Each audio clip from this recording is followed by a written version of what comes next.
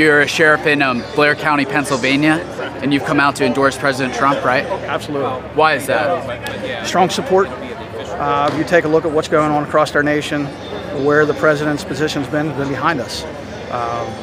He hasn't wavered from that at all.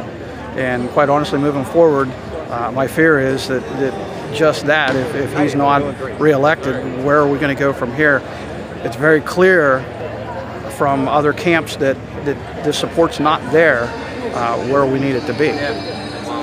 Quite honestly, that's the number one thing, support for our law enforcement.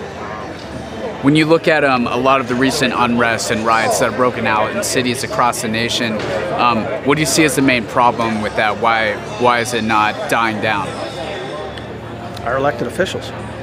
Honestly, I think if our elected officials in those communities accepted the help or would come to the table with more open mind, you see other communities that have, and it stopped. The offer's there. There's options there to try and put this to rest, and they're not taking advantage of it. So your advice to Portland, Seattle, a lot of the areas that have been hit hardest is just to accept the president's help, and that's your advice?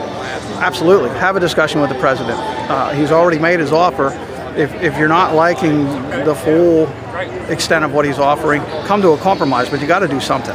You can't allow your communities to continue that kind of turmoil. You just can't. And the president has given options on how to fix it, how to stop it, and then very swiftly. And at this point, this went on this long, it needs to be done. What do you see as the future of law enforcement if Donald Trump, in America, if Donald Trump is not elected?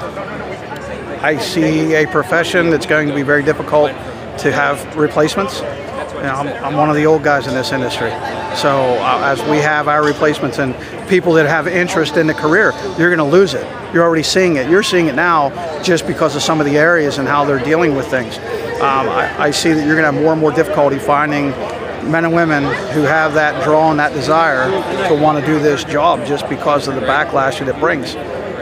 I also see communities that are going to have difficulty on their funding because one of the first choices it seems to be that you want to go to is your public safety. So when you want to start cutting, that's your first area, realizing you need your public safety there to keep your community safe.